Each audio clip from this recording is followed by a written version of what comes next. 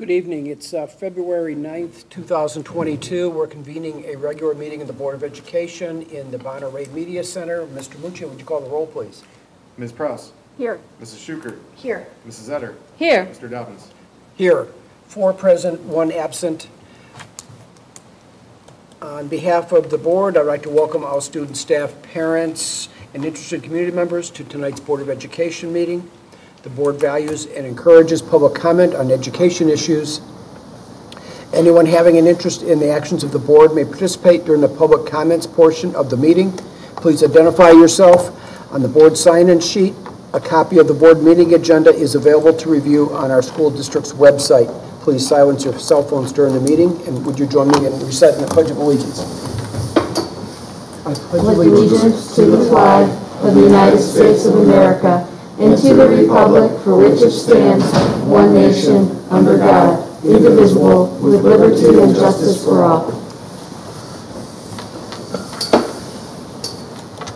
Moving on to agenda item number 2. May I have a motion to approve this evening's agenda? So moved. Ms. Schuker moves. Second.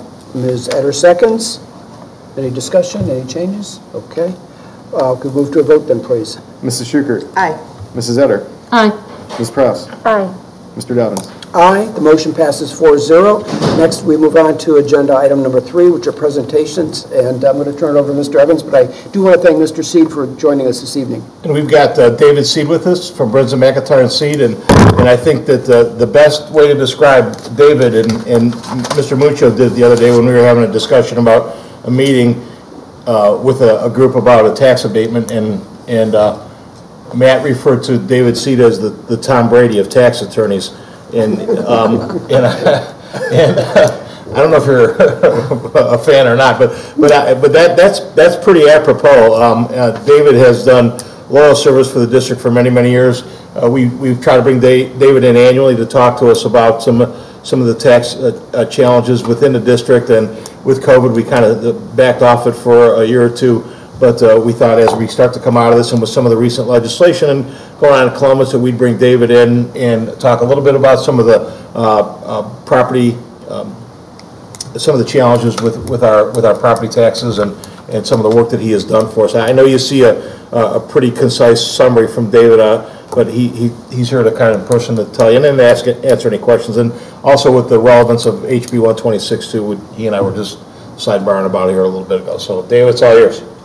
Well, thank you very much. Can you all hear me, or do you want me to move closer to the microphone? No, you're good, Dave.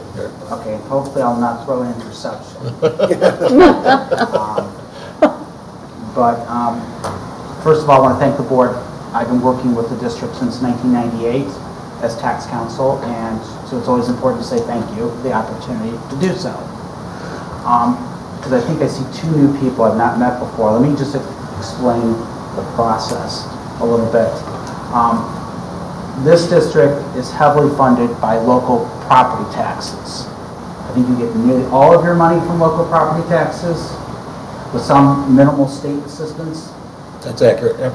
And you have a low millage rate, relative, probably the lowest in the county. One of the lowest in the county. Either us and Independence are within about 1/10 of each other, I think. And you have a heavy industrial base.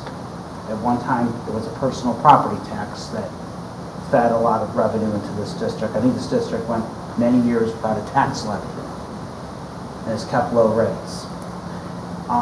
So the simple thing about property taxes is, think of your own house. The county just this year for tax year 21 sent you a letter in the summer, told you about your house's value. They didn't really give you an opportunity to complain about your house's value, and you can file a complaint with the Board of Revision by March 31st if you disagree with the value. And homeowners can do that.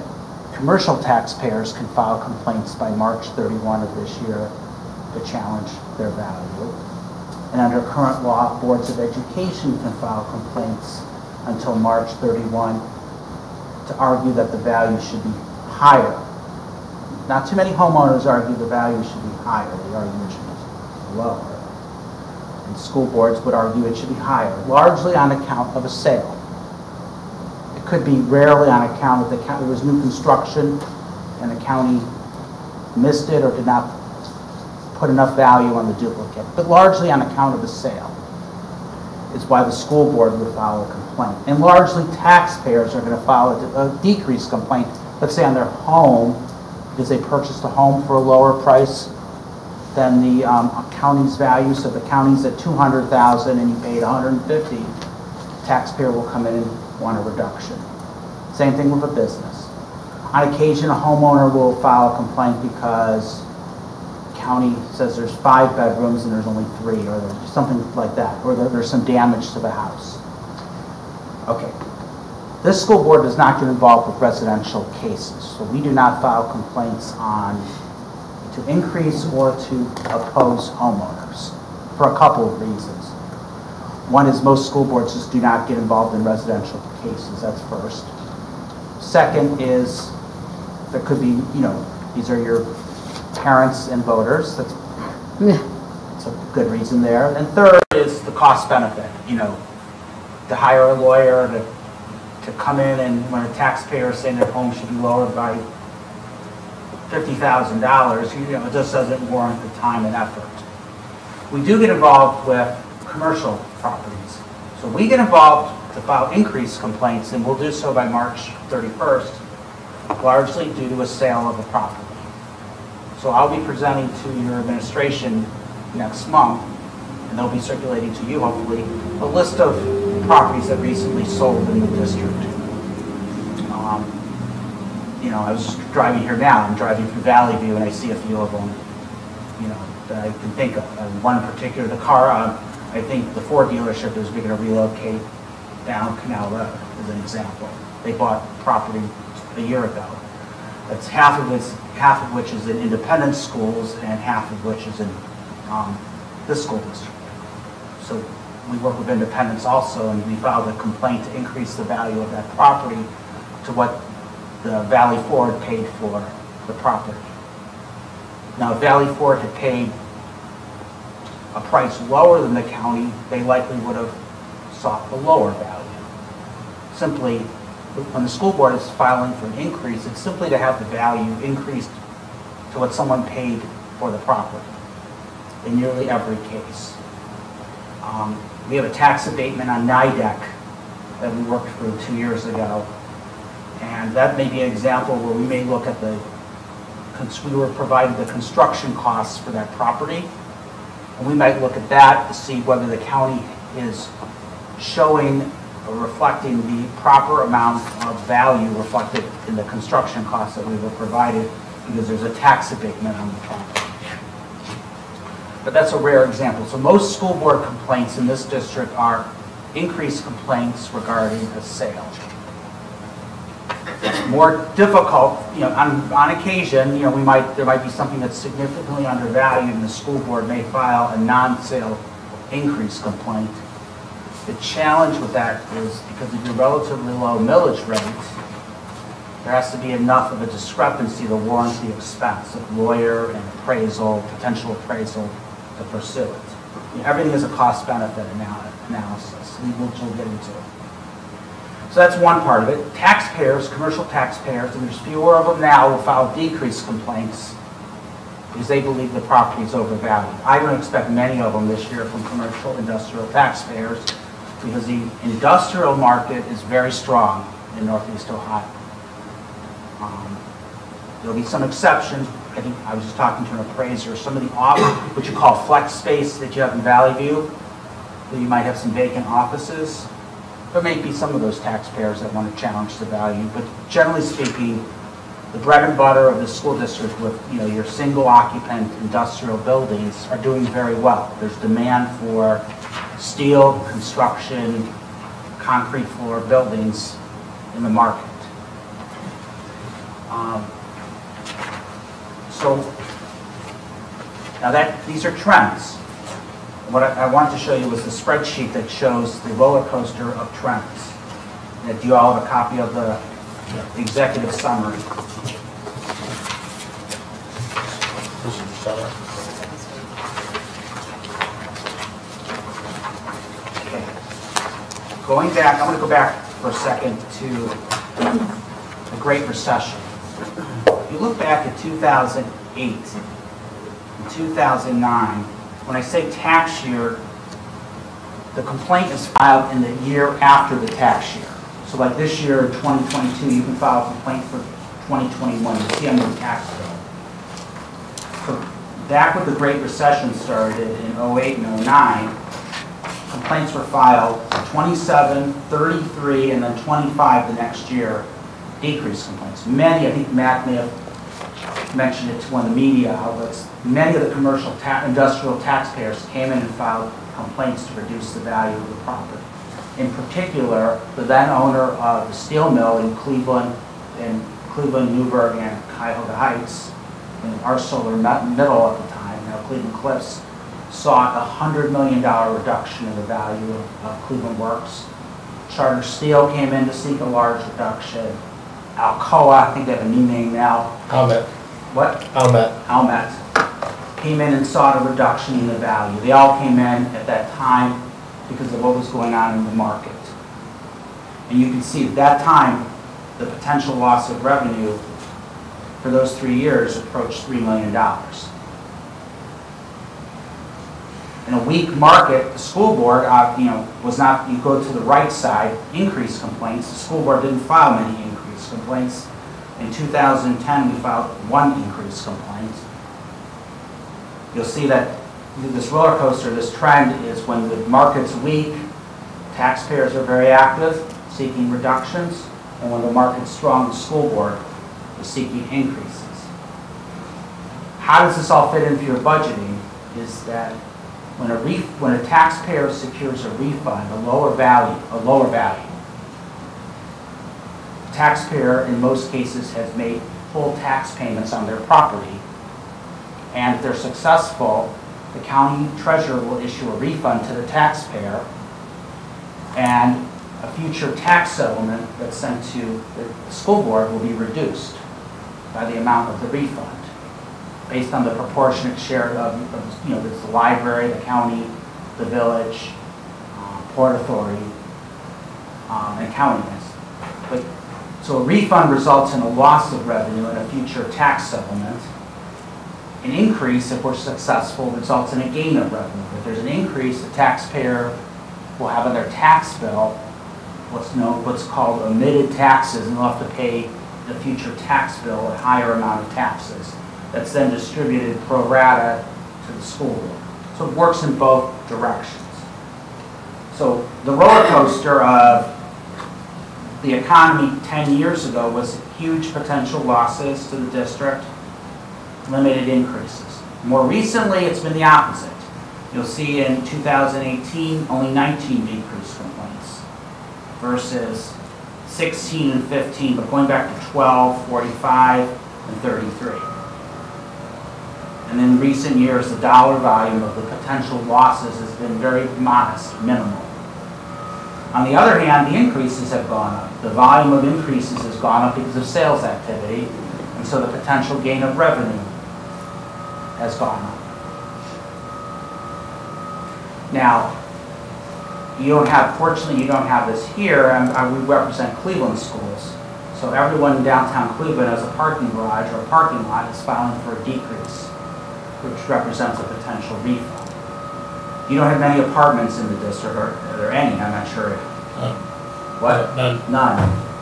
But apartments are a very hot commodity in the real estate market today.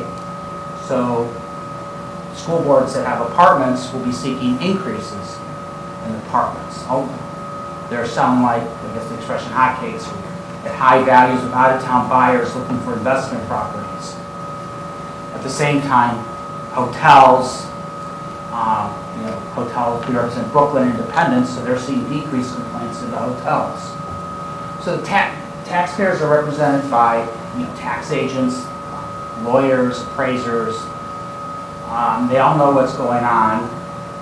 School boards have various tax counsel. It's always interesting after March 31st that the properties that we expect to be filed on for a decrease get filed on, seeking a lower value, and the complaints that when we file a complaint, they're not seeking a decrease. It's because the market, the people giving the advice can see which is overvalued and which is undervalued. And in the end, there's an equalization process. In theory, you know, if a property is overvalued and a refund is warranted, you give the taxpayer a break, which means, you know, taxpayers deserve to receive assistance when the property is overvalued. If there's a lower sale price or obsolescence with the property or problems with the property and it's overvalued, you know, we do not want to stand. We want it to be fairly valued, but they should, you know, we're not here to oppose business. At the same time, we want, you know, when the property is undervalued, largely due to a sale, we want it increased to the sale price. So I think if you were to add up this up, you would see over time the potential losses and gains probably equal out. Okay, so any other questions on the global picture of that? Did you print the second page of this? It's on the back. Okay. Thank you. Now, the summary of retention of revenue shows that I have 3 columns. I have the tax year, gain of revenue, retention of revenue, and revenue not retained. The gain of revenue is from school board complaints.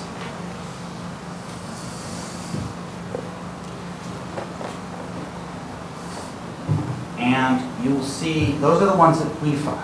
And you will see back at the time of the Great Recession, the gain of revenue was more modest. And it's been increasing since the Great Recession because of the volume of increased complaints. The columns, the second, I guess it would be the 2 columns on the right are when we're defending from a decreased complaint. And you'll see going back to the Great Recession, you know, in 2008, 9, we lost 1 year over $1 million. Largely because we had a compromise on the steel mill in the 3 communities. One appraiser was well over $100 million for us, for the Cleveland schools and for Cuyahoga Heights schools, while Arcelor Middle's appraisal was around $22 million. When you're appraising a steel mill, the appraiser has incredible discretion. You know, think of the cost, when you drive by the steel mill, think of how much it would cost, even though it's old now, think of how much it would cost to replace that. At the same time, if it was closed and vacated, you've seen vacant industrial properties, think of how little it might sell for on the open market to an alternative user. So it depends on how you're looking at it. And, you know, we came to a compromise. So in 12, there were decreased complaints. You can see we did better than 50-50 on those. And then in recent years, we've largely done fairly well in retaining the majority of the revenue at issue. And in recent years, the school board, I think for a number of years now, has actually gained revenue that exceeds the loss of revenue. So we've actually, with filing increased complaints, we've made up for any loss of revenue from defending decreased complaints, which is what you would expect, and it's a very good result. I mean, you could argue that I'm not sure you would say we're making money. I don't think that's the proper way, but we're securing additional revenue in a strong real estate market, partially to make up for, if you go back to the losses of revenue in those earlier years. Okay, so that's the global picture on that. I provided you spreadsheets from the last 3 years, 20, 19, and 18. 18 was a reappraisal year in Cuyahoga County. And in these spreadsheets, I'll just use 18 as an example. We identify the owner, the address, the parcel number, the land use, the county auditor's value, the owner's requested decrease, the school board's value. If we're agreeing with the county, if we're defending the value, then our value is the same as the county. If we're seeking a higher value, it'll be higher than the county. The potential gain of revenue, the potential loss of revenue. The decision, the date of the decision, if it says BOR, that means the Board of Revision, BTA, Board of Tax Appeals in Columbus. And then we identify the gain and loss of revenue It's a simply, I have an Excel spreadsheet that computes these numbers. You can actually go to the Board of Revision website and do a search and find all the same properties there too, to be transparent.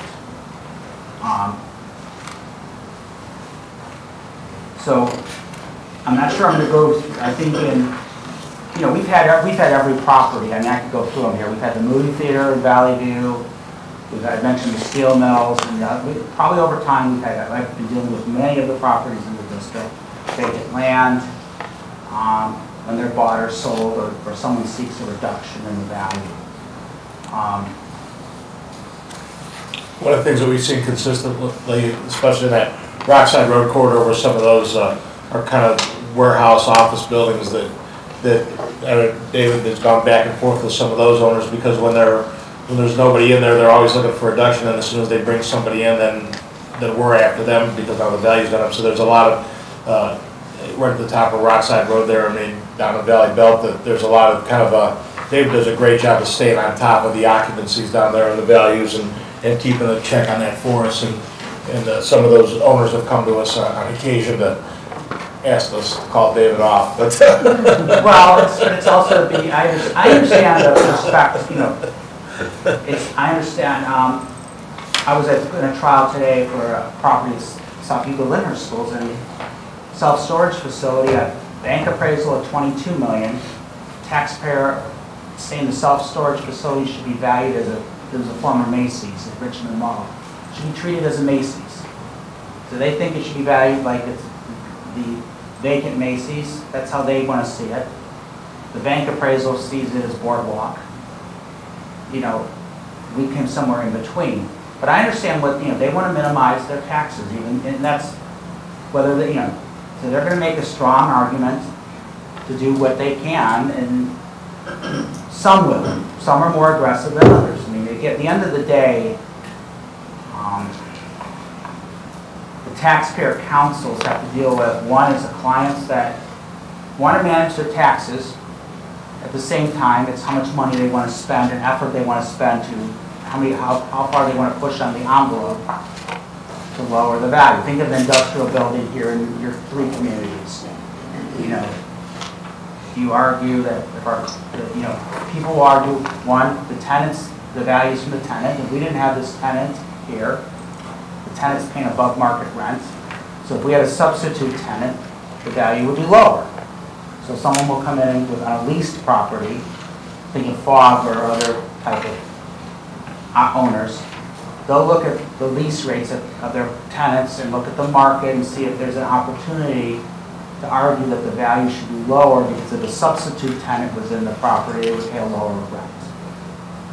But so for the taxpayers, it's still the same issue. Is there enough money at issue to pursue that argument? They're trying to argue that the building that's on for $5 million by the county should be reduced to $4.9 million. There's not enough at issue there. We have the same issue too. In most cases, the county has a fairly good value.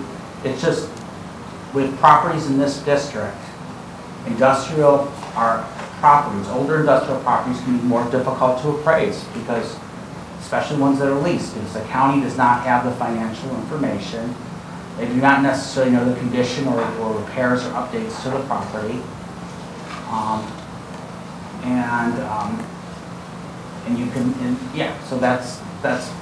So what Tom is mentioning is on Rockside Road so few of the owners have had cycles of increased occupancy and losses of occupancy.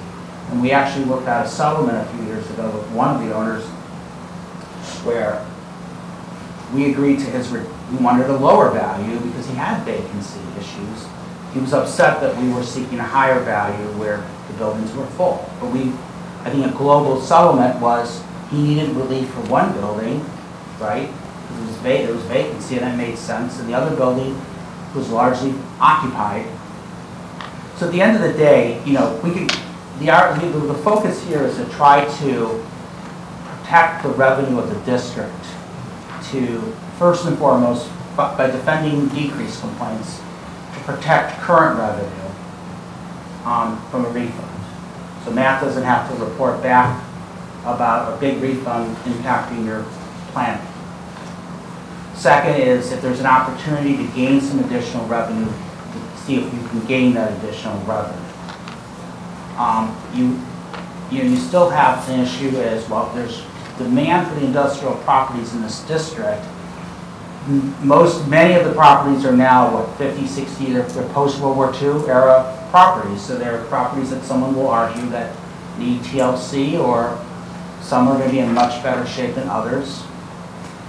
And the valuations could go up or down in the coming years, depending on demand and condition. So that's kind of the global perspective. So far, in the recent years, you've been able to retain most of the revenue and not lose and gain some additional revenue.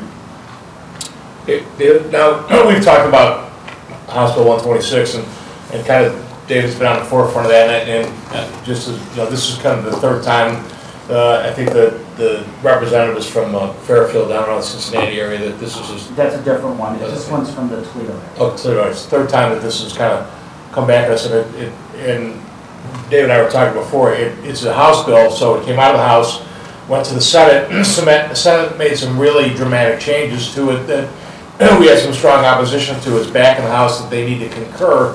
And I was just telling David, I was on with the Alliance and also with Bassa's Finance on Monday, and they've said that they don't believe that the House is now going to concur with the changes, which means that it would go to a committee, 3 of the majority, 2 of the minority, to hammer out some of the rough spots with it. So but there's been a real strong push from the education, and I think if you've seen your emails from OSBA, a real strong push with some of the mayors too, because the mayors tend to not have their finger on the pulse of this sometimes. So I call the mayor and say, listen, you need to be vocal with any of the representatives if you have their ear that this is not good policy. This is going to hurt the villages as well at some point too. And Mr. Dobbins and I talked with Representative Robinson from Solon and Crossman from Parma. Both cover our district, and they've been extremely supportive of the schools on this. They're really in opposition of this. So they've been. I think the next step for us is from the legislative committee was wait to see what that that House committee looks like, and then bombard all 5 members of that committee with, you know, this is bad legislation for schools. With the legislation, I'll get to the most current. The version that's been brought up a few times, it would have boards of education have to approve. Think of each row here. Each row, you'd have to approve a resolution for each complaint and counter-complaint, and provide notice to the taxpayer before doing so.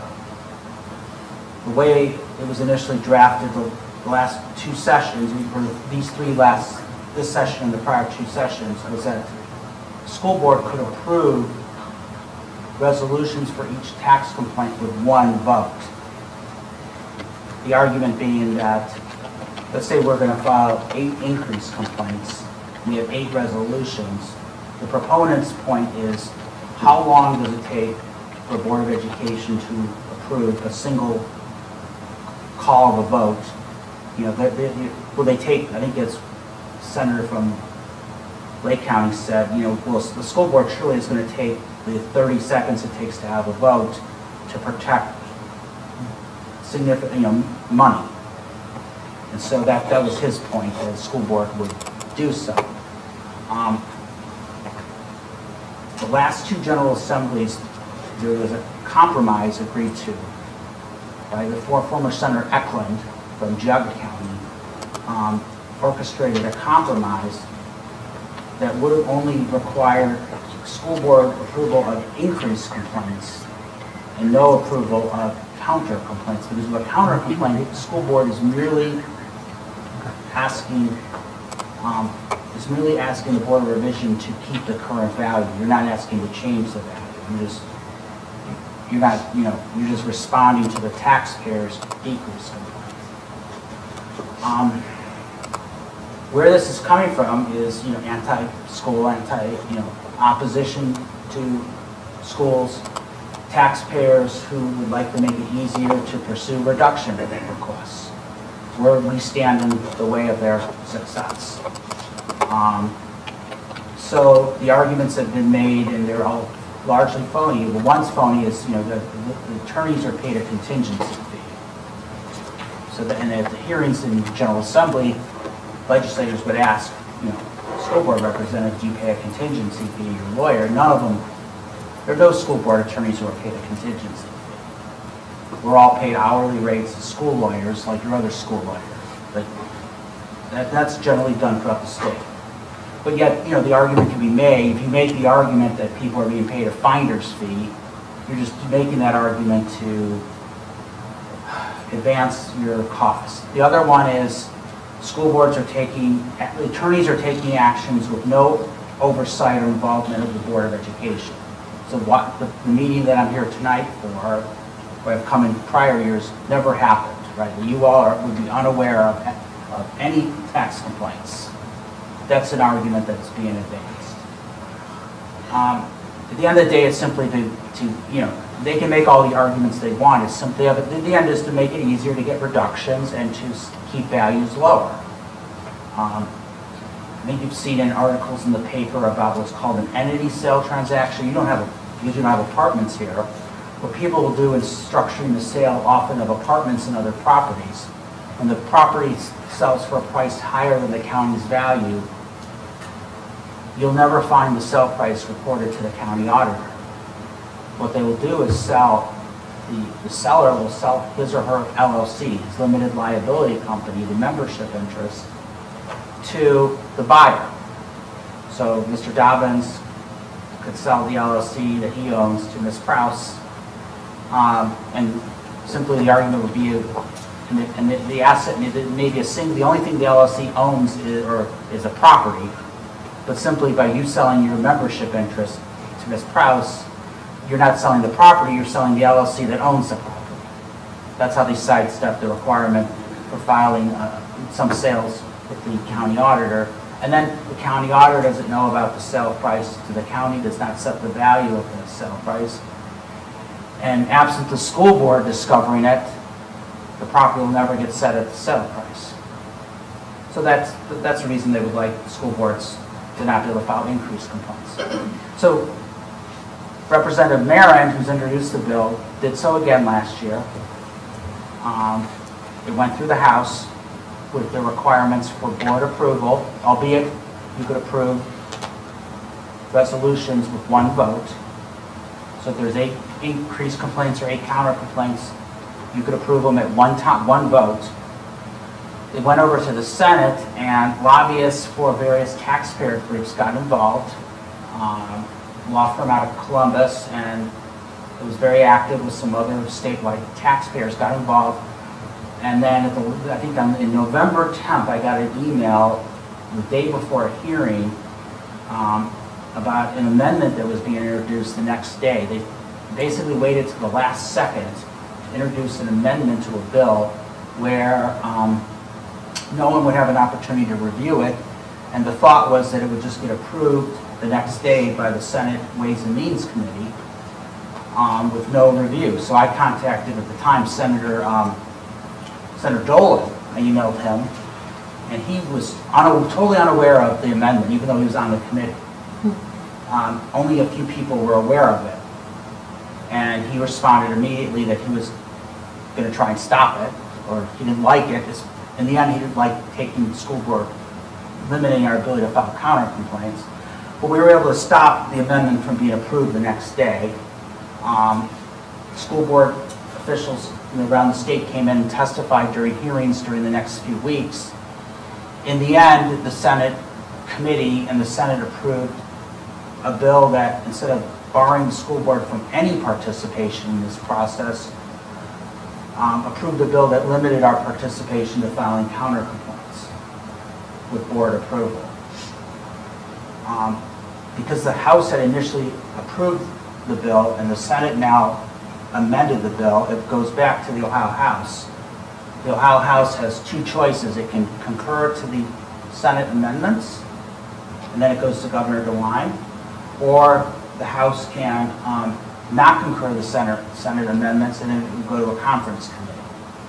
If you think of conference committee like every 2 years in the state budget, The House and Senate never agree, and it goes to a committee of House and Senate, two from the majority party in each chamber and one from the minority party.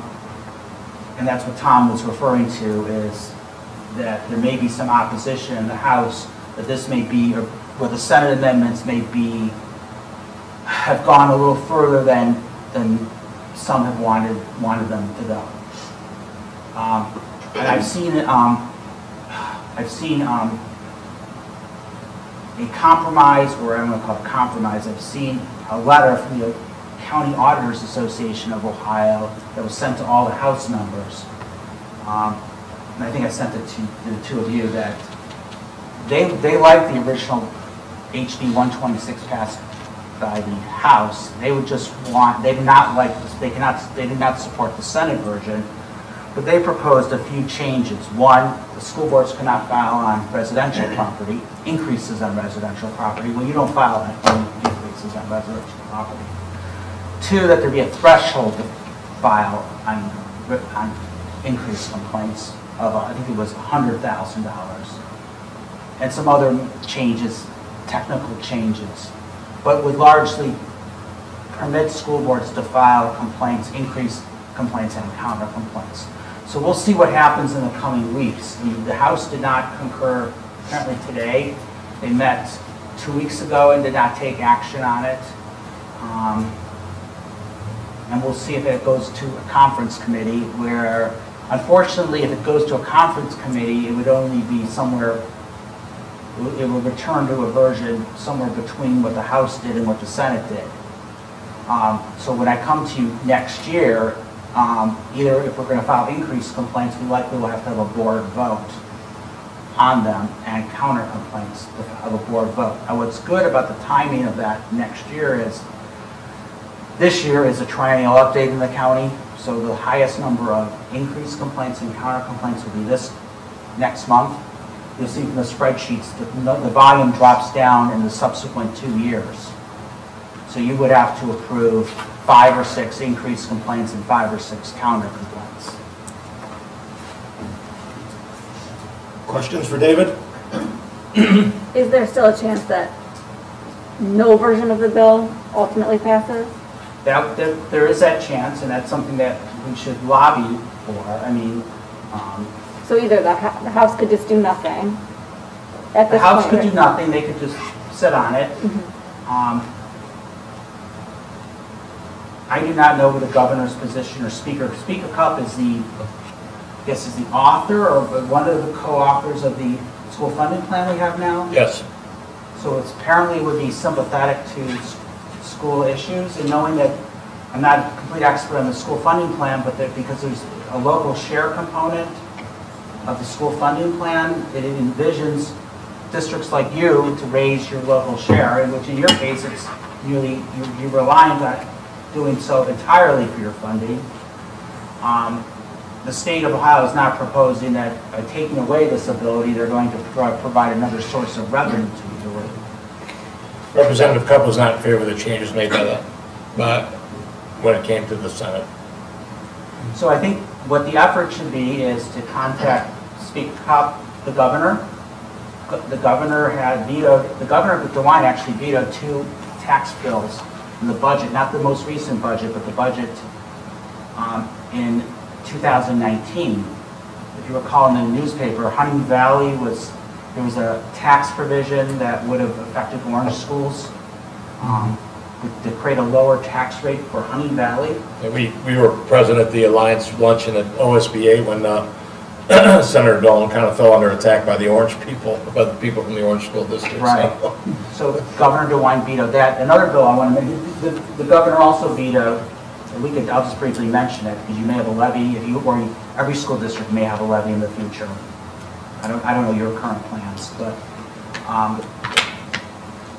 one of the Representative Marin is also a proponent of a pending bill that's currently in the Senate. It passed the House.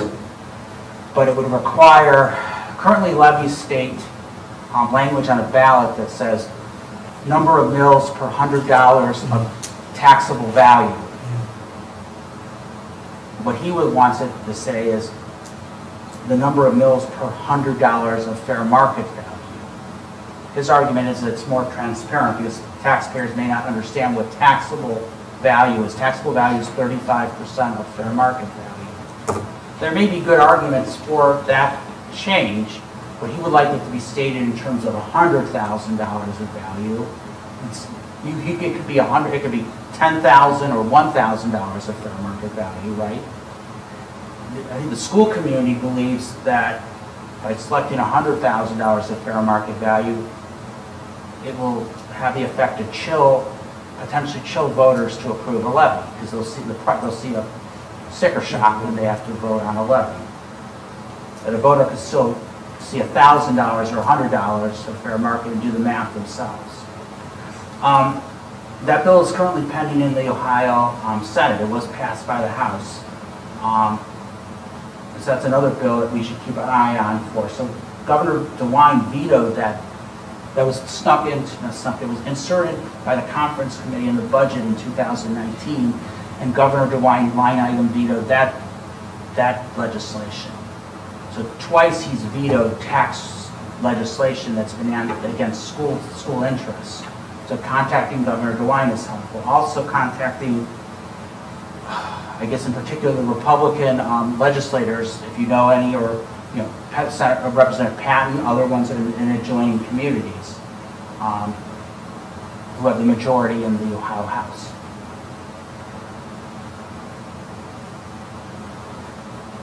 Questions?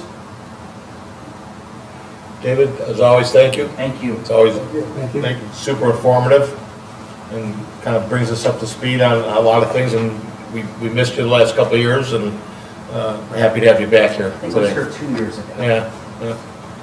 So. Thank you again. Yep. And when you get a list next month, if you have any questions, through the superintendent and treasurer, I'm happy to answer them. Very good, thank you. Thank you. So much. On to our next presentation, I'm going to let Mrs. Thrasher do the presentation. Before that, I know that all of you have met Mrs. Thrasher. She's our guidance counselor. She's in her second year. We stole it from one of our neighboring districts, and I wanted to say this publicly, that I had a parent of a senior pull me aside that's had 3 students graduate, and actually told me that they had 3 different counselors for the children because they're kind of spread out a little bit, and said that Mrs. Thrasher, without question, is the most attentive, has done the most contact that any of the previous counselors that she's worked with here at Guides, and just how refreshing it was for her to stay on the kids and stay on the parents about things that are going on in the guidance office. So I needed to toot your horn a little bit before you talk to us about the Haneys and John Safe's place, which we are very thrilled to have, and certainly want to publicly thank you. And we're going to, after Holly's done with a little introduction here, we're going to take a field trip and go down and take a look at John Safe's space. So, Holly? So I don't really have necessarily a presentation, but I just wanted to thank you, John, very much. Thank and recognize this amazing couple and just give you a little background on their story. So I'm a member of the county crisis team and do some grief counseling work in some of the schools. And in some of the work that I've done, I recognize this space called the John Safe Place, and the students were referring to it, taking comfort in it, and really just kind of felt this sense of comfort in there. It was a very unique opportunity for me to see it live in person. So I asked about it, I contacted the Haney family, and they have become family to us. So we have become so fortunate, and the relationship that we have with them is just so unique. So they lost their son John to suicide, and it has been their mission to raise mental health awareness and to create a safe, comforting space for other students who may be facing a silent battle, such as John, and to let them know it's okay not to be okay, and it's okay to come down and just relax and have that place. The mental health needs of our students are changing drastically. We could say it's COVID, we could say it's a number of things, but I can assure you that the number of mental health needs that we've seen in general has just skyrocketed. So this place for our students, there are no words that can really express what this has done for them. At first there were a lot of questions that we were fielding is what is this going to look like? Are students going to take advantage of it? And just to give you an idea of the process, they do come into the counseling office. 90% of it times they're in tears. So it's visible that they're heading in that direction. And they will check in with our counseling secretary. We'll give them a few minutes. I will enter the room. And even as a counselor, although I have this beautiful office, going into that room and sitting on a couch with a student who is hurting and in pain, just being in that environment is something that is so meaningful, and the conversation just drastically changes. I like to give students an opportunity to kind of calm down, work through the emotions. We've seen everything from students who are angry that are like, I just need a second before I say or do something that I should not. You know, some of the males will be like, Mrs. Thrasher, just, can I go? And they'll take that time and they go right back to class. We've had grief, we've had suicidal ideation. We've had students who are just going through a lot of things at home and are struggling in a variety of ways. So we do take that time to work with them. And then the one thing that I have noticed, and I've actually heard this from a number of families too, I've had parents tell me on the phone, this is the first time my child has not called me from a bathroom and I've come to pick them up and take them home. Or this is the first time my child has worked through a panic attack and made it back to their class. And I'm not just saying this is, you know, I believe that that room and the sensory in there and them having that sense of comfort and just curling up on in that couch in a private space allows them to decompress and open up. There are students that don't necessarily even know how to put into words what it is that they're struggling with. And they first come in and you say, hey, what's going on? Or what triggered it? They're not ready to talk. And then they kind of give you that motion of like, okay, come on in. We've even had situations where a parent has come into that room with the child and just all of the emotions have come out and they have taken advantage of that space. So they respect it. They know the family's story. They are extremely appreciative. The kids keep saying over and over again, they call it their place. That's our comfort place. And I mean that. And I joke around because today I was like, oh, if they're coming in to look, we got to clean up. And I'm like, it's clean. I mean, these kids have really made this their own. And there are individuals coloring in there. I have senior boys who are getting out coloring stuff and coloring. And I have learned more about fish tanks than I have ever cared to know. We've got algae eaters coming in. I got a filter. I'm checking the temperature. But now our students are too, and they have all sorts of goofy names, and they're checking it in the morning. So a lot of laughter, a lot of fun, and it's just this unique space. And we love them. We love them for everything that they've done for our students. They have just entered our path at such an amazing time. I mean, the timing of when this has come into our building, into our lives, and it's transformed our whole counseling space. I wish I just had a group of students here to tell you exactly what it means to them. And you'll see we have an encouragement board in there, but just to give you an idea, we did have a student that wrote this. And at first we weren't even sure who wrote it, to be honest, because they kind of post these things and write it down, but they wrote, "The room helps me calm down when I get anxious or need a place to sift through my thoughts. It's a lovely room to be in with its inspirational quotes, dim lighting, white noise, and comfy couch. John's safe place has been helpful for me to relax and compose myself before talking about what's going on." We have the fidget toys, we have a number of things, and really my goal for students too is, you know, if you notice some of them coming down more frequently, or if I am able to better identify in building relationships with the students what their triggers are, I now know who needs the fidget toy and something to hold on to.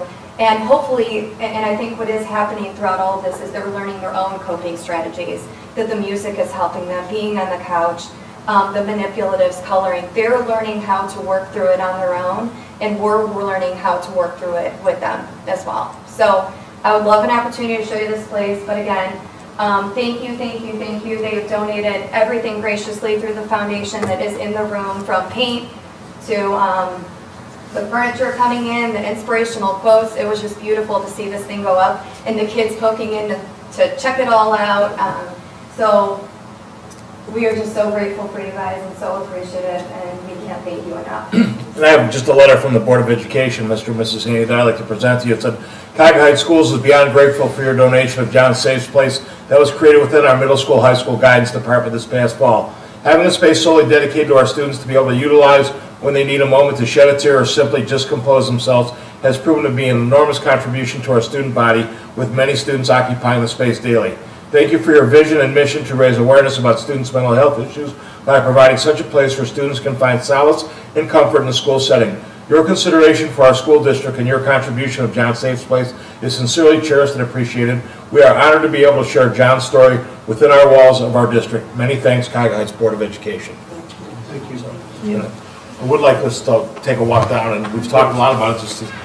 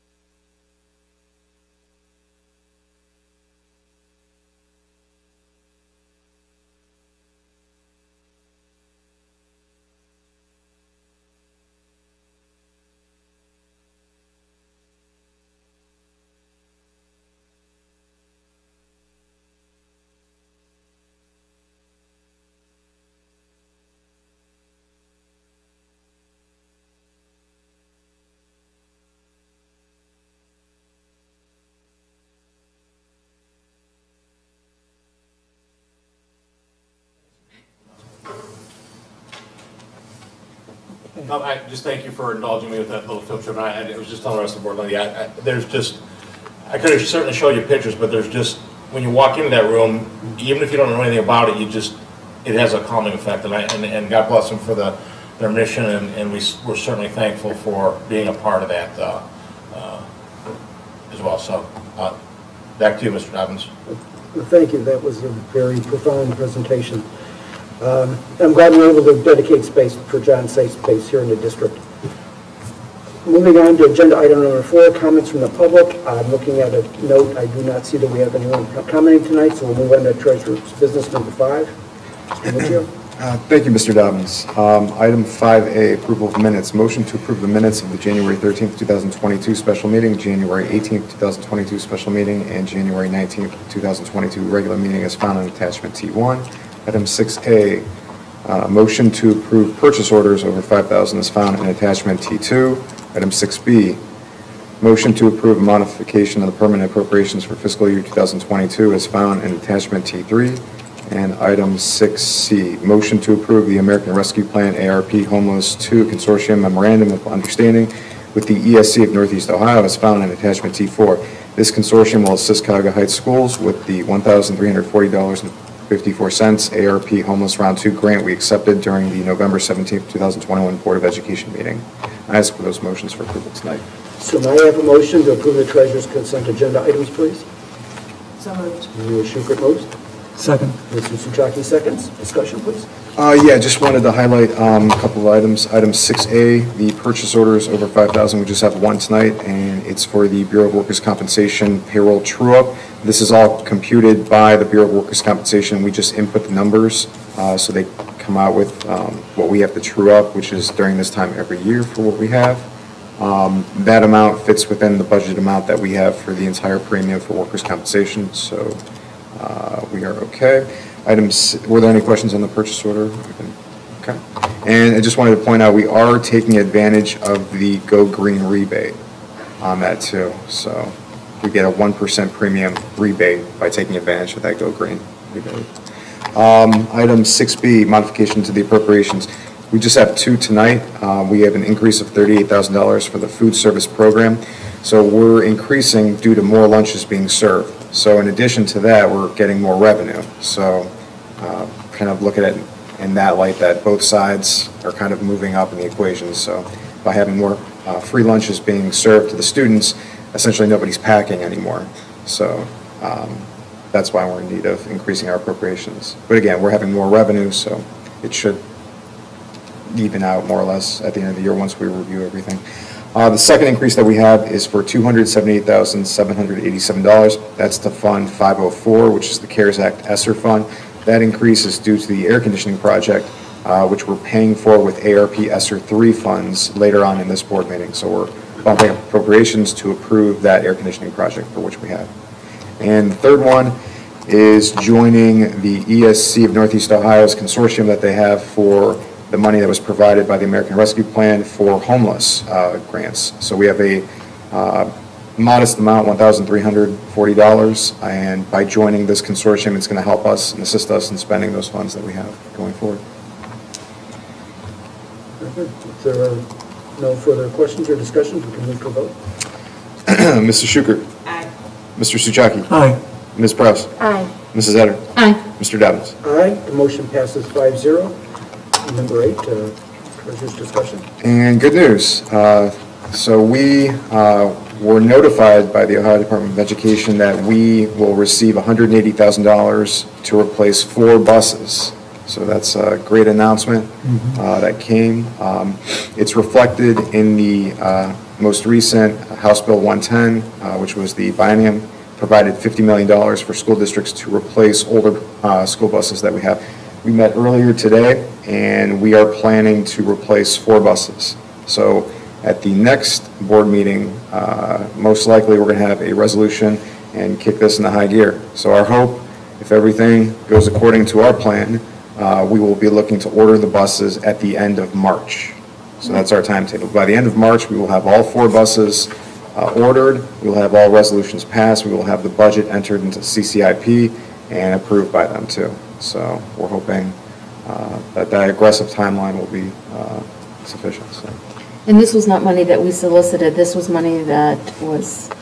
State Just grant, that was, grant. and the criteria for the grant, and they literally went district by, with like, District A got one bus, District B got one bus. They went through the list and then they came back on the qualifying schools as they ranked them in order. And part of the criteria was the bus had to be more than 8 years old and there had to be a certain amount of mileage on it. So if you look at the state award, we actually have been awarded enough to buy 4 buses.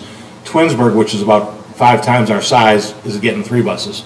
So it had nothing to do with the size of the district. It had nothing to do with their budget. Enrollment, it had to do with, it was numbers that came right off of the, our transportation report, so. Great. Okay. And we've got until September 23 to purchase the buses, but Matt's already, they met today, they started going through some criteria, so they already have the wheels turning on that. The big question. No pun intended. Right. Is that the bus companies are not gonna have to, they know that everybody's gonna be looking for a bus, so are we gonna, what's gonna be the timeline for meeting the needs? And quite honestly, from my point of view, is getting 4 at once. If they spaced it out for us, we would be perfectly fine with that, because that would then space out our replacement on them. We're not a fleet of 40 or 50 buses, we're a fleet of 13 buses, so that doesn't hurt us at all on that end, but we're certainly thankful for that grant. Now here's the other follow-up question. What happens to the old buses? In the past, we've traded them in, depending on what kind of value they had. It's difficult to sell them outright, so the easiest route, I have to believe that because of the number of buses that are going to be coming in, the trade-in values are going to be very, very low. Right. And again, these are all really high mileage buses. If we remember back, we bought a used bus from Brexville, much to my dismay, several years ago. So other districts aren't necessarily interested in them. And there's only so many buses that can be painted brown in order to go down to the Muni lot on Sunday afternoon. So, A lot of them will end up in Central America. They do, and they're all over the place when you get down there. There's no requirement to trade in the buses, and even one option we talked about is, let's keep the buses. As long as they're in working order. We may have to park 4 of them out the side, but they're older buses, that's fine, and that will then preserve the life of these new buses that will be coming in, so that we can look at, pushing that lifespan out even farther. So we have a lot of creative ideas today. Yeah. Did you take any, I'm sorry, did you take any, give any thought to hybrid or electric buses that I've heard about and seen? I don't know how expensive they are. I don't know if they're worth even considering. That has been a conversation, but the concern about moving to something that's more environmentally friendly at this point, Tom can tell you, we've had conversations about this. They won't fit into our building. Our bays. Bays are too small? The bays Those buses have a higher top to them, and They do, and our buses are just kind of get into our bus, and we're like the only district on the planet that stores all their buses inside at night.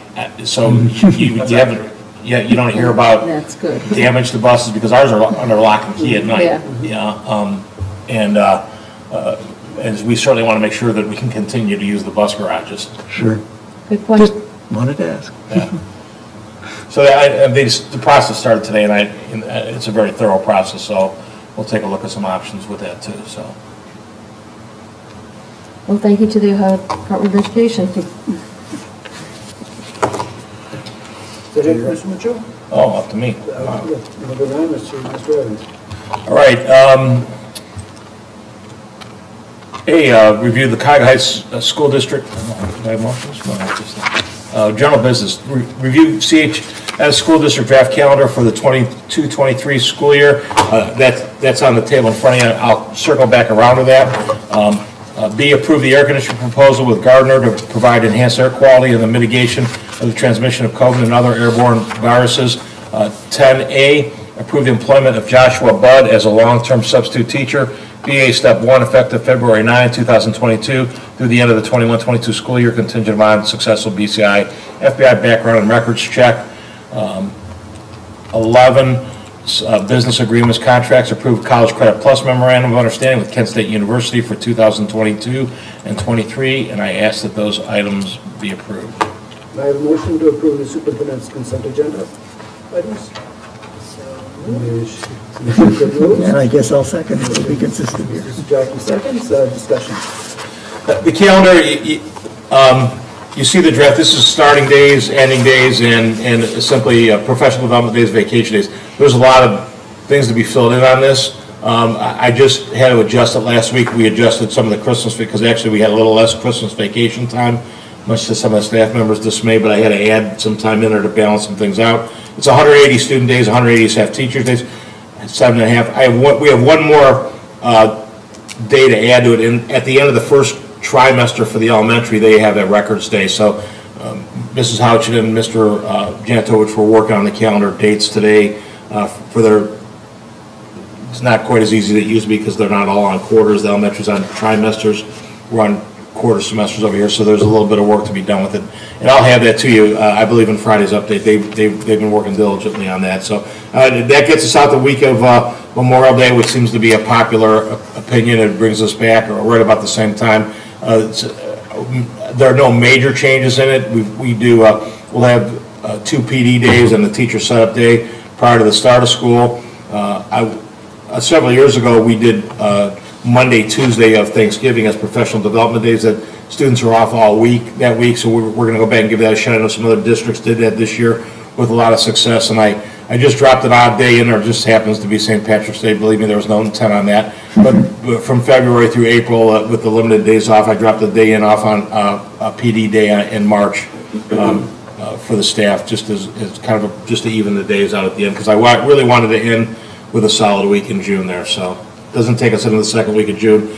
By chat contract, we have to be done by the second week. It can't extend beyond the second week of June. So, Mr. Evans, what's the state requirement for student days? We're in hours at this point in time. I would say we have more days than anybody else in the county. 180 student days. For example, I think the next closest might be 178, but like Brecksville and Independence are 176, so they have actually 4 less student days. And just as a kind of refresher, I think some of you were on the board, we had more PD days, and the teachers wanted more contact days back with students, and I see Lindy nodding her head. That never happens in education. Where our teachers wanted more time with the kids versus PD days. So about a contract and a half ago, the teacher said, "Hey, can we get another contact day with the kids back?" And the teachers have really advocated for moving the calendar up, and not for any other reason, is that it gave them more time before testing took place in the spring. So they were of the ilk that, and I know there's a lot of conversations going on about not starting until after Labor Day, and there's some legislation about that. And I said, we can start after Labor Day, but understand we're going to be into the middle or end of June, and I'm here anyhow. So something about that too. I mean, if you guys come by in August, there's football, cheerleading, volleyball, band, there are so many kids on campus at the beginning of August. 70% of our high school kids are back on campus August 1st. Yeah. Absolutely. Yeah. So because they partake in one of those things, and they just are. So, and it's worked well for us. So I'll still get the random email from the woman up on Strathmore about why we start before Labor Day, and that's, I get it every year, so that's fine. I can handle that. The air conditioner proposal, understand this is ESSER money. So we had GPD do the big study for us a couple years ago before we knew about ESSER money, before COVID. GPD, in their initial draft proposal to us, that had us literally gutting the air conditioning system in the elementary building and putting a new tubing system in throughout the entire building. So this proposal, this is to finish off the last 6 rooms in the elementary that don't have air conditioning. Matt did a great job of contacting John Britton to make sure that we, to the letter of the rule, meet ESSER's, so that when it gets submitted to ESSER, we went back and forth, John Britton looked at it, we followed ESSER's instructions, so those 6 rooms that we can put air conditioning in, we worked with Gardner on the contract. It's going to be a central control system, so the control panel that's going to go in for that digital control, will then be able to handle the rest of the building as we renovate then some of the older parts of the building with air conditioning. So we'll update the controls. The panel that's going in will be able to handle those at this time. But it is a univent system, and we had talked about going away from a univent system. And univents are what we have. That's actually just the heat part of it. But these are univents that will have a steam component to them for heat, because the current ones just have steam heat in it, but then also an air conditioning component to it. And they'll all tie into a single compressor that's on the flat roof up above it. And that compressor will be able to handle additional rooms, not the whole building, but we've already got a couple other parts of that building on separate coolers over there. But we will centralize it as moving forward with renovation plans.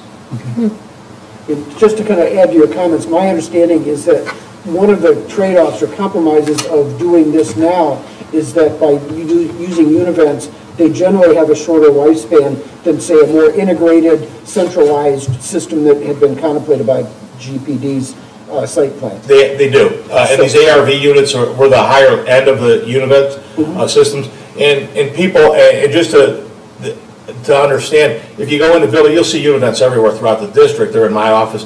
And I think people think that those are bought off the shelf, and they're not. One of the reasons for the approval right now is there's about a 14-week lead time, because they go in and they measure the rooms. They're built individually for each room based on the size of the room and what the capacity they have to serve, so they know what they have to put in there by the heating and air conditioning coils within that unit. So there's some front work to be done on that. So that's why it's on the work session. It didn't wait, because we want to get this back to Gardner so they can start getting the order in to build the univents. So what is the timetable, do you think? We're going to, that's why we're here, so we can get, because obviously the number one question is, are you going to be done before we start school? And that was yes, provided everything comes in on time. And they're telling us they're not having supply issues right now with some of the HVAC equipment, so that their things have been coming in. And they kind of let us believe that they're padding their numbers a little bit too, to give themselves some wiggle room on this. So, but we'll keep the board up to date on this, because believe me, we'll be checking on it. And we're going to bring GPD on to oversee now they'll have their own site engineer here, but we want GPD to oversee this, because ultimately it's going to work into the entire renovation plan in the district. And we'll be meeting with Jason Nolde next week to talk to him about what our expectations are on this. So that kind of gives us our own little separate pit bull to say, hey, where are you at on this? And Jason will keep us updated on the progress of that. Does this use up all the ESSER money for this particular? This is the last of it. So this, essentially, we had designated for some other areas, and we said, well, kind of what's left in that pot and what are our options? And that we try to match what was left with what was there, and that's what we did with this. So there's a little bit of room. No, yes, no, Matt. We're right at the end of the ESSER money. Okay. As far as, I'll circle back around to the ESSER conversation after we get some of this approved. Josh Budd started this week. He's worked side by side with Doug for a couple of days. Exciting young guy, comes, I think graduated maybe in the fall. He did a long-term sub for Nordonia. Casey Wright's a good friend of mine. Said wonderful things about him. Doug Amari's been down there with him the last couple of days and going to kind of cut the cord tomorrow, and Josh's on his own, but excited about what he's going to, we're bringing that long-term sub in there. Just so the board understands that there was no promise or expectation that would automatically transition. So Josh knows that we are starting next week interviews for the full-time position, because we're doing a search for that. We're actually reaching out to maybe some venues that we haven't reached out to before to try and attract some candidates for that position. So still excited to be on board though. And the College Credit Plus is, that's with Kent. We haven't used them the last couple of years. We had a student that used the Twinsburg campus, and this was a little laughable because Kent sent this to me and said we need it back by 2 weeks before the date they sent it to me. So I called him. I said, well, we won't be approving your CCP agreement because I have to have it board approved, and you wanted it 2 weeks ago, and I got it yesterday. And so she stuttered and stammered and said it was a delay. I said, well, you just understand, we would gladly do this, but that you'll get it when we get it approved and signed, so. There's no other discussion, we can move to a vote. Mrs. Schukert. Aye. Mr. Suchaki. Aye. Ms. Press. Aye. Mrs. Etter. Aye. Mr. Dobbins. Aye, the motion passes 5-0. Mr. Evans. Yeah, just some other updates. David did a great job on 126, I won't go back over that. Had a BASA Finance Committee meeting. The state, as far as ESSER is concerned, several states have gone to an ESSER dashboard so they can see where the state fundings go. So Aaron Roush, who Matt talks to on a regular basis from ODE, he said there's no question that we will go to that in Ohio, and it'll list our district. It lists how much we got for ESSER 1 and how much we spent. what we got for ESSER 2 and how much we spent and the different things. So but that's coming on the state level. There's still $3.5 billion of ESSER money to be determined. Understand that when the ESSER money is distributed to the state and it's supposed to go to schools, the state holds back a certain amount of that for things initiatives that they want to do. So there's still a pot of ESSER money yet to be distributed. We don't know what that's going to look like. We do know that it's going to look like bigger internet for the ITCs, and I think that should make Dave smile a little bit that our offsite NeoNet's going to get some more expansion, some help from the state on that. Do they have a deadline when they have to spend that money by, the state or district? Yeah, the federal times, and I don't know what the ESSER 2 money is, so that'll be real interesting to see how that kind of rolls. They're slowly starting to trickle out, and this kind of circles back around the conversations that you've probably heard me say ad nauseum. They're tying a lot of things to grants. So that's going to be the state's way of saying we gave you additional funding by giving you this grant, and then you have to account for every penny, pound, and Deutschmark individually. So as opposed to just giving us foundation funding money for us to run our school district.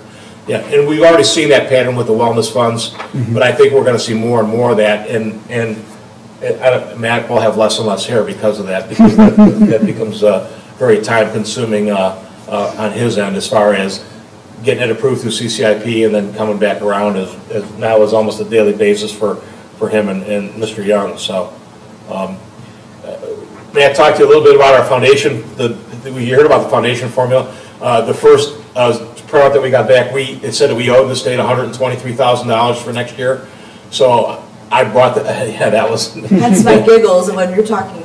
What I asked Aaron Roush about, and I didn't want to put Aaron on the spot with 17 other superintendents on a Zoom meeting, was that why? Because they said no one was going to get less funding, so why didn't you just not try to rush and put the formula in place, and for the first February payment, just use last year's number and give them that percentage that you would have normally given them on February 1st and taken more time to make sure you got all 612 districts correct. And he did inform me, he said the February 1st payment was correct, to which I asked Matt, and Matt said, I don't know, I haven't seen the formula yet. So they're in the process of trying to post the formula, so we'll know as that goes. Remember that the phase-in for the funding plan is a 6-year plan, so 16.67 this year, next year, the year after, and that is if the next budget has this plan in it. There's nothing that says that this funding plan will stay in the next budget. So we're still at the bay there. The free lunch, the free lunches for this year started about this time last year. Aaron told us that there's no indication that the legislature has any initiative to continue that on for next year. So we need to plan as if we're going to be back to our regular lunch program for next year. That's what I got from him. Supposedly there was if you're ESSER, some schools didn't get ESSER money because the third time around because they used it, it was off of your Title I funding, and some schools don't get Title I funding. So every school got bumped to a minimum of $1,008, and we're in the process of trying to see if where we were at that continuum, if we got a bump up to that minimum per student, $1,008 per student in the district, and we'll try to pull those spreadsheets up to see exactly where that came out. We talked about the mileage and that on the buses, and that's what they use in that formula. Staffing update, I just told you about social studies. I know that Mr. Janitovich interviewed 3 candidates for world languages, 2 Spanish, 1 French, that on paper all looked outstanding coming in today, so we're excited about that. He kind of asked me if there was a preference about whether it be Spanish or French. I said I want the best teacher in the building possible. I'd love to see 2 languages. Quite honestly, I'd love to see for the students to have an option with the language, but I want to hire the best. So you have Spanish, so. Right. That's why I'm leaning towards I would like French. I would like a second language. Okay.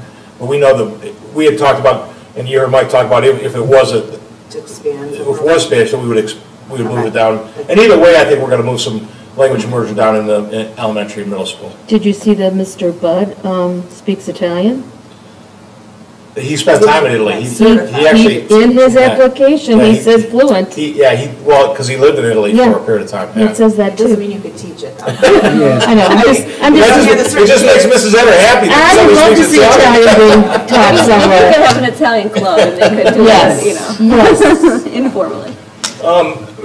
Teachers' aides, we're filling a couple teachers' aides positions. Mr. Burks had some good candidates in there, so we anticipate bringing on some teachers' aides to fill some open spots.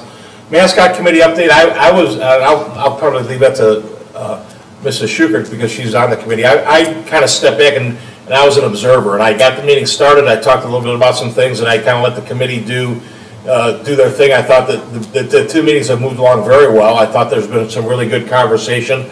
There'll be one more meeting.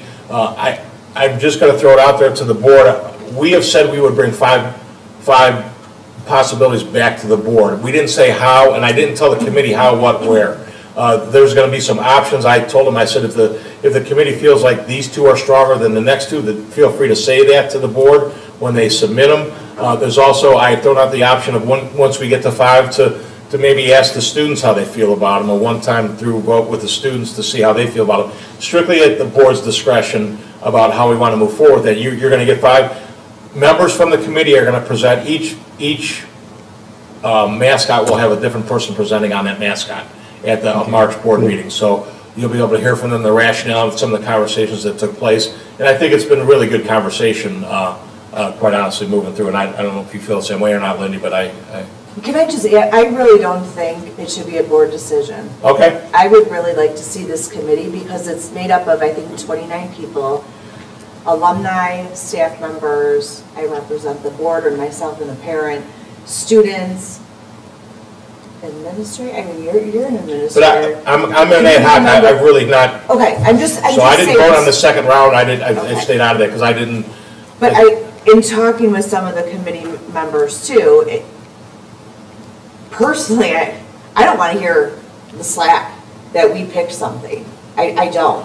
So this committee has done the work. They have investigated, they have researched, you should hear the conversations we have about animals. I've learned more about animals in these conversations and what they do and what their lifestyles are and how they go after their prey. And I mean, so they're really like doing their work. We've talked like how to brand it. We've talked about how sports teams will use it. We've talked about how it will sound like in cheers, how it will, I mean, we have really taken, as a committee, every name and really delved into the reasoning behind, everything. And so I would hate to just be, again, maybe I'm just afraid of social media, maybe I'm afraid of people in this community, or maybe I just don't want to deal with them. But I just don't want to have it come down to 5 things and us 5, some of us with kids in the district, some of us without kids in the district,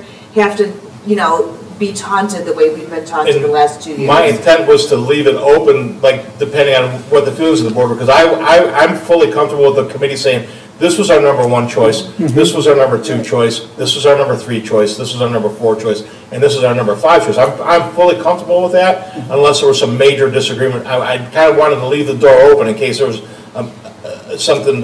To give you more background too, it's really, at least in the first 2 rounds, there are 2 to 3 that really stand out. And then there's like a couple tricklers. So to come up with 5, I don't want to speak on behalf of the committee, but you're not going to have 5 that are equivalent. There are 2 that are very similar, that are very. From the conversations. From the last 2 conversations. So.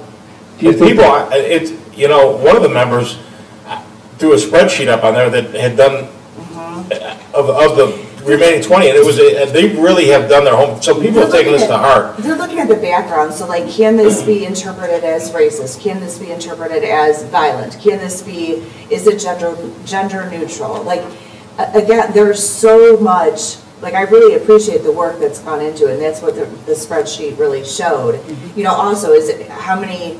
We have people that have researched like how many sports teams in Ohio or in the nation, and one name like Warriors. Well, a lot of people don't like the Warriors because that's one of our rivals in basketball or whatever. So I mean, there's been a lot of conversation around each of these words that's considered. Do you believe that the committee will be able to rank them? They're already ranked. Okay. I mean, they're already ranked by. They were down to 20 or a little over 20. I think 6 is what came out. There was 6, so there was really, if it was going to be 5. And I left the door open because I didn't want to pigeonhole that until I talked to the board about that, and I'm glad Lindy's speaking up on that, about that. And I think the other aspect of this is, there's a lot of people on that committee that were not in favor of the old mascot going away, but they understood, and they've tried to make a real positive contribution to this, and I can't commend those people enough, because in my eyes, while they didn't like the decision that we made, they've been very positive about moving forward and some of the choices, and been very logical about going about this, and I have I just think that's been really good too. So what there was about 20-something, then the people on the committee, so you had 29 people could vote for their top 3. And that list, when we talk about ranking, was very clear. There were, I would say, 3 that had, majority vote. And then there were a couple that were like medium, and then there were a lot that either had 0 or 1. So there were 13 that had 0 or 1 vote. Yeah, so we had talked about those, obviously, we can mix those and really delve into the root behind the meaning behind these last couple ones. Okay. So I honestly see it being narrowed down to under 5. But I personally don't want to vote as a board member as to what to keep. I also wanted the committee to have some autonomy to do that, but I also wanted the board to be able to have a little bit, to know what was going on prior to that happening, so. I completely agree with you, Lindy. I personally don't think it should be up to us. I would love to see the students get to vote, so maybe the committee takes the top 2 or 3, and then every student from like elementary through seniors, they get to vote, and that's the one. And I think that maybe also mitigates some of the parents who maybe were upset about it, that, well, my kid got a chance to vote, and the kid can take it home and say, this is really exciting, like, we get to pick, like, you get more. And then when you're involving, I mean, you think about it, the board was involved originally, then you have this committee, I mean, there's been the board meeting where we allowed the community to talk about it, and then the students get the final vote. That's kind of a cool idea. Yeah. But would they also get some of that background that you're talking about that's been researched? Or we'd set it up, we would make sure that. Yeah, I mean, again, a red wolf, I mean, we can record the presentations by the committee members and with the rationale. I mean, that we could zoom those and record them, and then we could have them shown in classrooms or have them shown at convocation or. I think it's the responsibility of the committee to do the vetting. So if we're comfortable that the top 3 or whatever has been fully vetted, there's no issues, no trademark, whatever, then it doesn't really matter which one. I mean, my daughter's going to pick the one that the coolest animal. I don't know if she doesn't really care about that, but as long as we go in comfortable with the vetting, then I don't think it really matters. And you brought up a good point, because that was a huge thing too, the trademarking and what can we do, because there were some awesome things on there, but we learned through research that the trademarking on it might make it more difficult in the future. So thank you for bringing that up. And I talked to John, and I had volumes of paper. I was running off trademark stuff. I said, this is crazy. This is way beyond my scope of figuring this out. So I talked to John and Britton about it, and John said, he goes, and he was going to look at it a little bit more. He goes, traditionally, the images are what's trademarked, not the name itself, that they can't. It's like Buckeye. Buckeye was the one that really came to mind. It's like, in Nelsonville, York are the Buckeyes. But Nelsonville, York doesn't use any of Ohio State. They don't use there's no Blocko, there's no Brutus Buckeye, there's no Buckeye Leaf, because Ohio State has trademarked all those items. So Nelsonville, York, Buckeyes are actually, they use like the New York Yankees. I don't know why the Yankees don't go after them, because it's the NY. It really is the New York Yankees NY, and it says Buckeyes underneath it, and their colors are like brown and orange, so there's no trace back so on that end of it. So he goes, that's where the fear comes in. And he said, quite honestly, and I gave the example, some universities are more proactive about than others. I know Bay High School is the Rockets. Toledo saw the rocket that they were using, and Toledo went after them and said, that's our rocket, and that's trademarked. You can be the Rockets, you can't use that rocket. So, Garfield Heights, I think, had that too with their bulldog. The bulldog's tongue, the way that it was hanging, and I'm probably saying this wrong. So no, you're correct. But they had to like change the way the tongue or the color of the tongue. Color. They had to change the color. I'm telling you, a lot about animals. Yeah. Can I ask a question? Absolutely. And I don't know if this is the right forum, but I never do. With this, the process, we haven't talked about the artwork on it, so is that committee, is that us, is that you guys? Mrs. McPherson is coming out of her skin right now. Okay. She was looking over my shoulder at the final 6. She's poised and ready, and has her students are chomping at the bit to start creating some images or whatever it might be. And she goes, do you want me to do them for the 6? No, we're going to, and really, as soon as we started this process, she was one of the first people in my office said, we can do that. I said, you're gonna be involved, Hallie. Just hold back a little bit. We're gonna have you involved. So they're really excited about taking this on. My other question is, what about all the paraphernalia that is still up that is Redskin? Is there, and again, this doesn't need to be answered right now, but is there a timeline as to when, because there's things as simple as things in teachers' rooms that can be easily taken down versus things that might be harder to remove, you know, versus things that are structural that are even harder to remove. So just, yeah, just and we're looking out at there. and for instance, the basketball floor gets done this year, so that's an easy fix because we're going to be done before the end of the school year. That floor gets done in March. We can take the Redskin off there and whatever, the new logo, if we want to, or if we want to put flip on it because it's the Flip Center Gymnasium.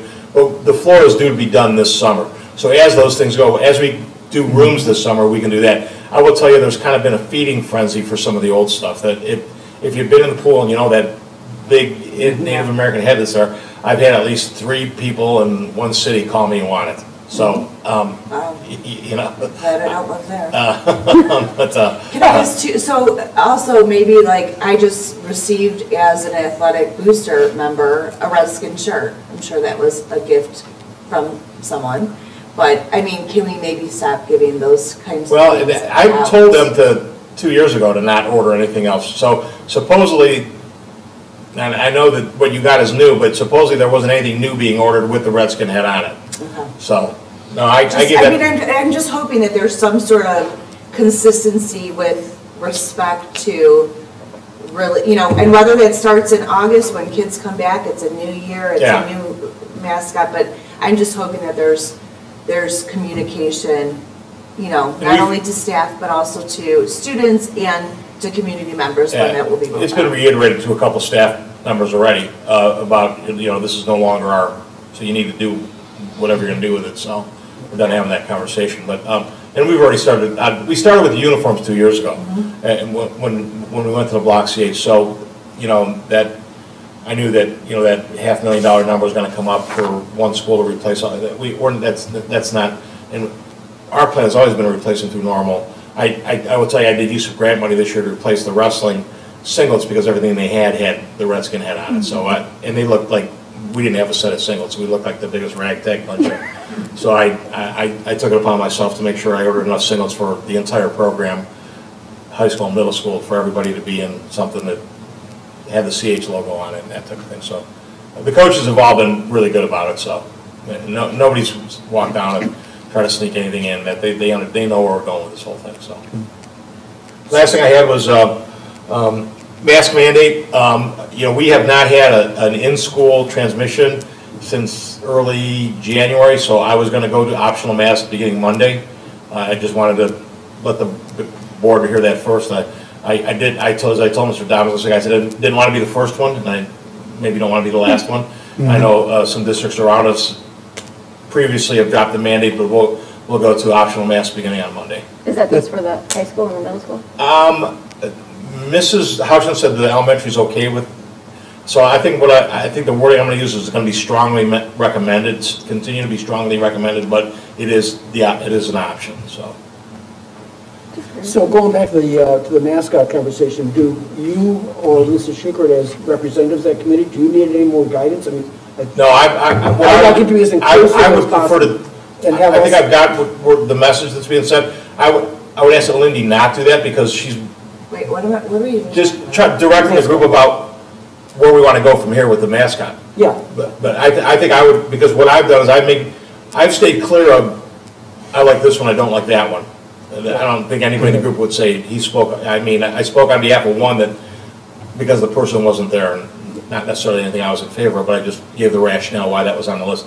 So what I've done is try to be that part of the facilitator to say, okay, I've talked to the board, here's the direction we want to go. We're looking for if you have a top 2, a top 3, then we're gonna forward it to the student body and see what the student body says about them. But we want presentations from people that want to present on those 3, that we'll record them via Zoom or whatever and show them in classes and show them in convocation, and then give set a time for the students to get a vote in on it, and then come back with it from there. Yeah, I guess what I'd like to do is be more couched in the sense of ratifying something that the committee has done through Yeah. collective input, Absolutely. as opposed to yay or naying it. I'd rather. No, ratify. so what will come is that this is what the committee and the student body came up with as the next the mascot for the school recommendation. district. And will they, but, okay, so now I'm confused. Will the committee present first? And some way. Right, here's what we have for three that's gonna go to the student Yeah, body. they were excited about presenting. So, they were, I was shocked. I was shocked, because there were really, people really kind of lobbying for being the one that presented I'm something. telling you, you're gonna To be learn the about animals like you've To be the never salesman, learned. again, I kind of tried to take a back seat on it, but it was very fun to sit and kind of just absorb the So conversation. we're just gonna hear it, but we're not gonna take any action. It's gonna go to the No, students, you're gonna know Perfect, what the perfect. committee, what they've done to narrow it down and their rationale for coming up with them, and then that'll go to the student body. Great, thank you. Good, yeah, I like it. Thank you. Thanks to you too. And I'm thanking you, because that was kind of my approach coming in, that's what I wanted to run off you, and I'm glad Lindy. And meanwhile, I'm on Zoom and my kids are like peeking to see, like, what are they saying? What's the next thing? Well, you're not alone with that, though, I think. I know, I've seen other kids pop I've got- up on I've- And I've got emails from some spouses of. Oh, boy. God. It's all good. It's all good. Good energy. So thank you, that's all I had. Okay, thank you. We're on agenda item number 14, board policy and bylaws review. Right. Mr. That time Young. of year again. Yeah. Here we go. Last week I did meet with Joe Siegfried from Neola, and he really commended us on having our policies up to date and actually having most policies that we're required to have. So really going to give a lot of credit, Board of Education, Mr. Evans and Mr. Muccio for allowing us to stay on target. So we have several policies tonight, but there are a theme with many of them. So the first two that we're going to talk about, policy 2271 and policy 2370.01, that involves alternative forms of instruction. So policy 2271 is the College Credit Plus. We actually just revised this policy back in September.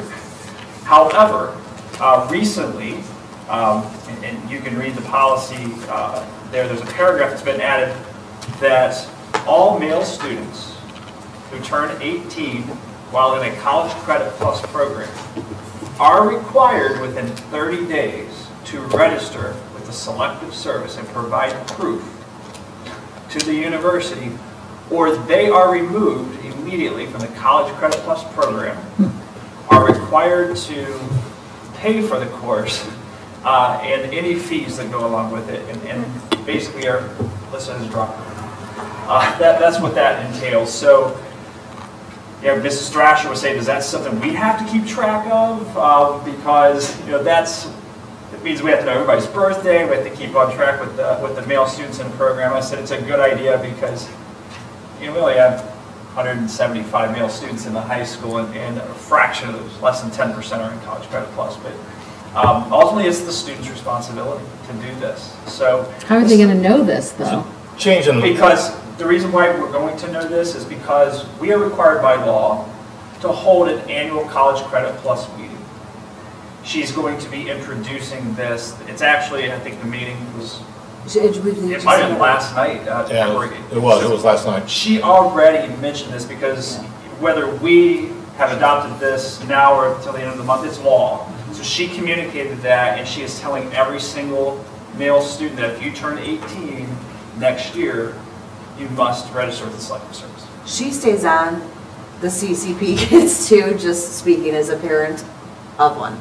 She's good. She's on her stuff, so she will.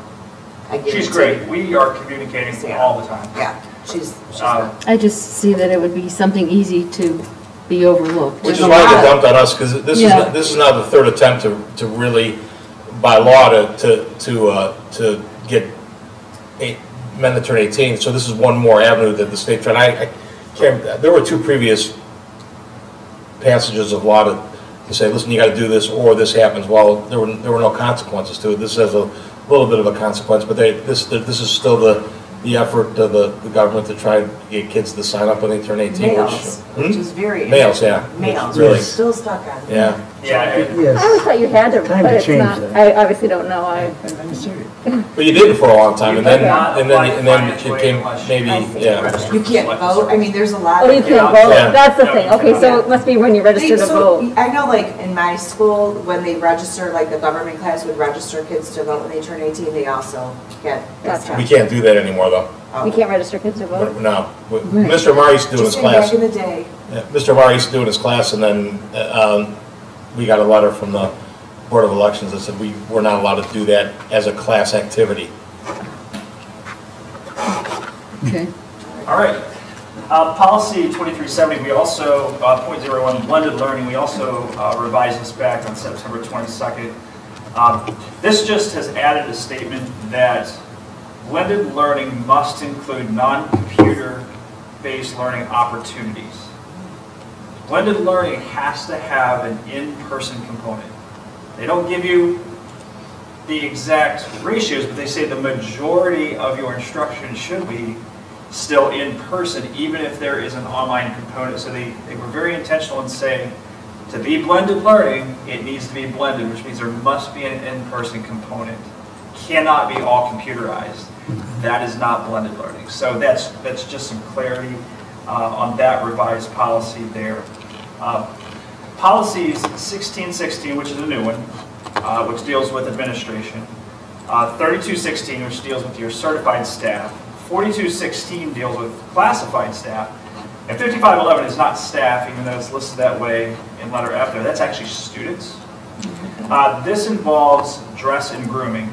I have provided a guidance document to each of you that has some definitions, has some case law, and refers to federal law with respect to what can and can't be done with things like dress and grooming in a school. Now, specifically, this is optional language that has been added to state that what is legally required with regard to enforcing the dress code in a non-discriminatory manner and affirming an employee or student's right to dress in accordance with their gender identity within the constraints of the adopted dress code, specifically for students there. The language is an option because there's no requirement to include such language in the policy.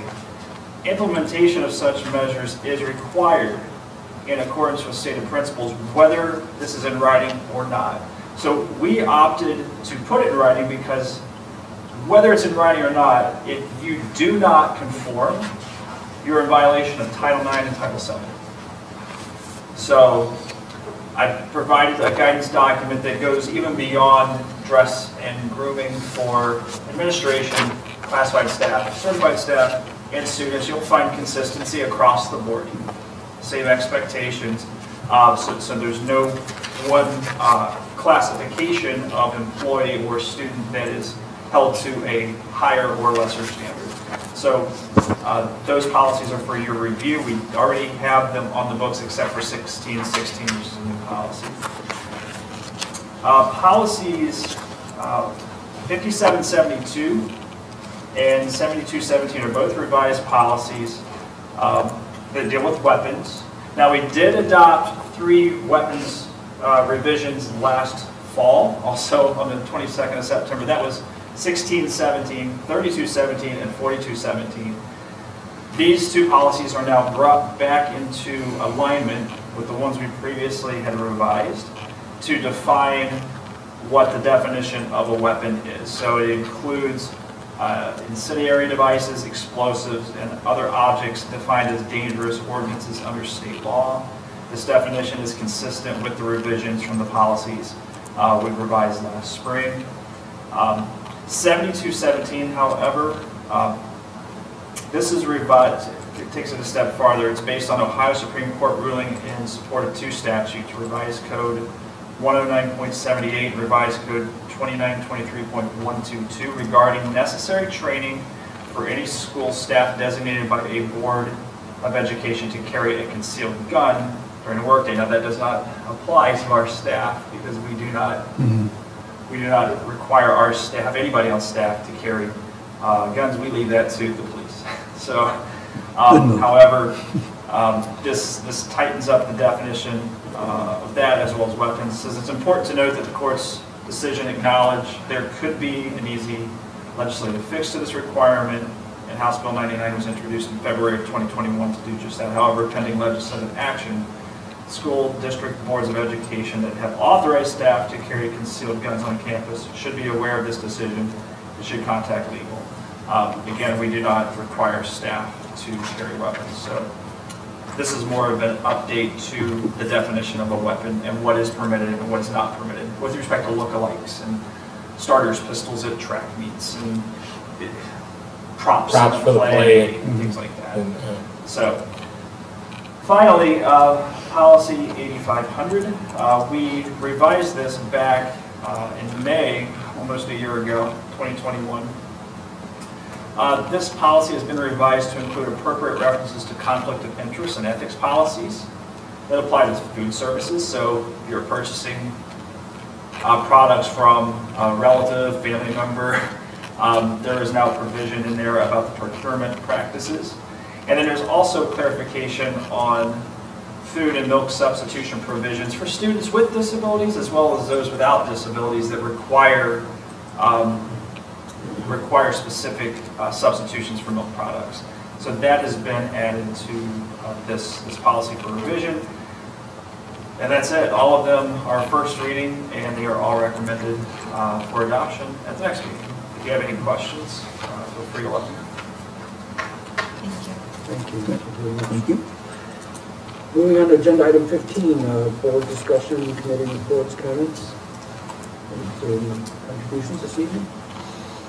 The only thing I've noticed is that Mr. Evans is kind enough to invite us to the staff professional development day on Friday. Thank you. Go ahead. Glad for reminding. Actually, That's your. I forwarded the agenda out with some timelines on it. Feel free to join us. Any part of the day that you can be there would be wonderful. We're going to have lunch catered. We're going to try to encourage a little bit of socialization once the staff is today. Everybody went in their own different direction. Maybe just a little relaxing time to sit and talk with some of their colleagues. So that's a little different for us than what we're going to do. So Thank you for that. thanks to Mr. Young and the group for putting that together. I know some of our staff members are presenting. Mr. Young is presenting. Mrs. Satterley is presenting. So very important topics for us that we need to get to. I will tell you that in the same vein with some of the things that Mr. Young is going to present, he and I had a great Zoom session with the Diversity Center this week, and look forward to engaging the Diversity Center for some professional development and some programming, not only for staff, working with the BEST committee, and working with some things that we can work with our students too. So it's just across the board. So. Well, if there is no other comments from board members tonight? I just had one thing, well, two things. I was at the dentist today, and there's a scholarship opportunity through Dr. Hudak, dentist. They give out 25 scholarships, and the students only have to write a 500-word essay, and it's service-oriented. So I happened to mention it to Ms. Thrasher, and she said she knew about it already, but I just wanted to encourage our students to apply for these scholarships, because I know this is the time of year when they start doing that. And this is the time of the year when Mr. Evans makes threatening phone calls to the parents that we have 17 scholarships available and there's one application. So, and I don't tell it to all the senior parents every year, because Bob Mantell from the Alumni Association will tell me, Tom, we got 7 $1,000 scholarships, we got 2 applications. And so I will just do an all call to the seniors and say, parents, please know that there's one application in. I don't know whose it is, but for the other 61 of you, please urge your child to turn in the application. I will say, as a senior mother this year, every senior got a folder with the copies of the applications for the scholarship. So there is no wiggle room for them to say they don't have it. And I put in Tom Talks to say, we put a picture of it and said, parents, if you, senior parents, if you didn't get this folder, ask your senior student where it is. Yeah. So I just want to, actually, I'm glad we had this discussion so we have it out here, so because, you know, that is my favorite night of the year, our senior night's presentation, and I'm just always, you know, overwhelmed and filled with gratitude for how much generosity we have in our community. So So, and it's so, I mean, and it's great for our students, you know. Scholarships help. These three communities and our alumni and people that are associated with the school just really go above and beyond, as you have always said, Mrs. Senator. Yeah. It's just really a great night, and that's one of those nights where that can take 4 hours, I don't care, because that's really a celebration of a lot of outstanding events, and a lot of kids being recognized, and some kids that you maybe didn't know were going to be recognized, because there's such a diversity of where those scholarships come from and who they're targeted at. So it really, that's a great thing for us, and I'm really so appreciative of the way that Mrs. Thrasher's approaching that in the guidance office this year. So I hopefully in April won't have to make that phone call home to the senior parents. And then the only other thing I wanted to say, that I had the opportunity to see the varsity basketball game last night, and I was like so in awe of what a great team that is, and some really great 3-point shooters last night. Set a record last night. I tied the record. Oh, tied it. He Yeah, tied it. Braylon tied the Yeah. record.